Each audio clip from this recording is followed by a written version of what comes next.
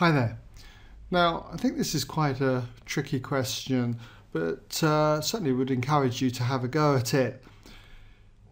We're given that 2 cos of x plus 50 degrees is equal to the sine of x plus 40 degrees. And we've got to show that without using a calculator, that tan x degrees is equal to 1/3 of tan of 40 degrees for 4 marks. So if you'd like to have a go at this, just give you a moment to pause the video, and when you come back, I'll go slowly through the work solution.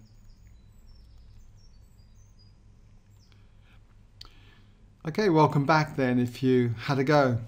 So I'm just going to write down what we're given first of all. We've got 2 times the cosine then of x plus 50 degrees, and that's equal to the sine then of x plus 40 degrees. Now we're going to need to expand these 2 brackets, and we should be familiar with this because these are well-known identities, often the cosine of a plus b and the sine of a plus b. These identities, which you can generally find in your formula book, are given as cosine of a plus b is identical to cos a cos b minus sine a sine b, and the sine of a plus b is identical to sine a cos b plus sine b cos a. So using these, we'll just expand our brackets. We've got 2 then multiplied by the cosine of x times the cosine of 50, and these are both given in degrees, okay? And then it's going to be minus the sine of x degrees and the sine of 50 degrees there. And let's just close that bracket off. And when it comes to the right hand side here, expanding this, it's going to be the sine of x degrees times the cosine of 40 degrees, and then plus the sine of 40 degrees multiplied by the cosine of x degrees. So quite a lot there. Next, I'll expand the bracket here, and we're going to then have 2 cosine of x degrees, cosine of 50 degrees, minus 2 sine x degrees times sine of 50 degrees, and then this is equal to sine x degrees cosine of 40 degrees plus the sine of 40 degrees and then the cosine of x degrees. Now this is the next bit, which I think is a bit tricky. You've got to be able to look at your answer here, and you'll notice that the only angle we're dealing with is 40 degrees, and yet we have got 50 degrees in here. And I kind of get a sense from this that 50 degrees and 40 degrees, if you add them up, give us 90 degrees. And so working off that principle, okay, it tells me that I can use this fact that the cosine of 50 degrees, we can convert this to the sine of 40 degrees. It's exactly the same as the sine of 40 degrees. And the sine of 50 degrees, well, that's exactly the same as the cosine of 40 degrees. Why is this? Well, it's easy to see from a triangle. It's just one of many ways of showing it, okay? If I had a right angled triangle and say this angle in here was 50 degrees, then this one has to be 40 degrees, so it adds up to 180 degrees. So that when it comes to looking at the cosine of 50 degrees, cosine compares the adjacent with the hypotenuse.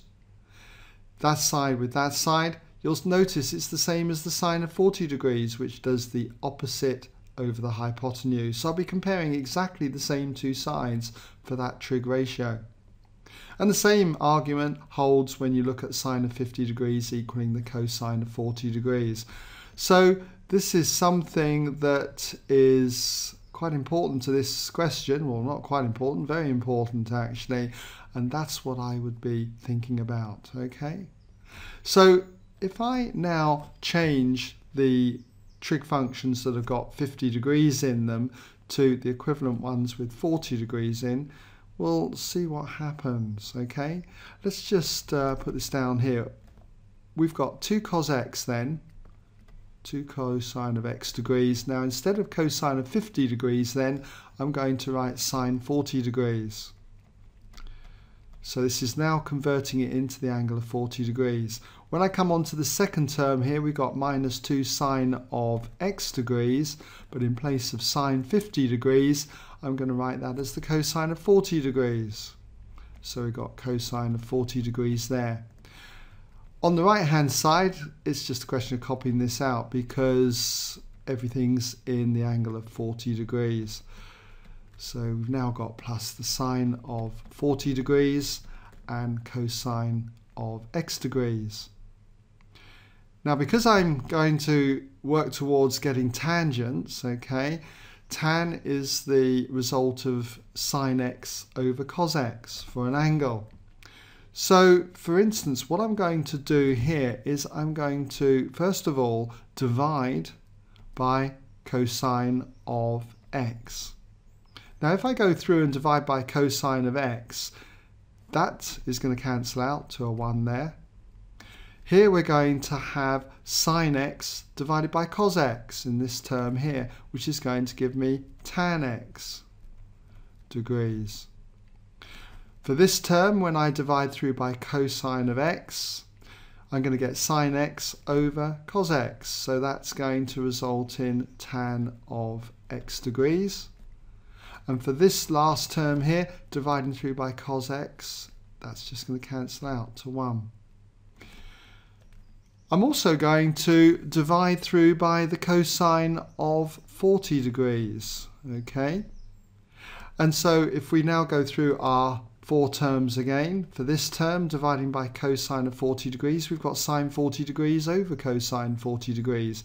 That's going to be tan of 40 degrees. For this one here, cosine of 40 over cosine of 40 degrees, it's just going to cancel out, giving us 1. For this one, same again, it's going to cancel out to be 1. And for this one, sine 40 over cosine 40 is tan of 40 degrees. So hopefully you can see that we're getting very close now to the answer, because we've got now 2 tan of 40 degrees, and if I now take away tan 40 degrees on this side, I'm just left with tan of 40 degrees. And if I add minus 2 tan x to both sides, then I've got the tan x here plus another 2 tan x. Well, that's going to be equal to 3 tan of x degrees. So finally, dividing both sides by 3 just gives me tan of x degrees equals 1/3 of the tan of 40 degrees. So I think that's quite tricky. It's got several concepts in there. It's quite long as well. But if you did it and managed to get that answer, I think well done, okay?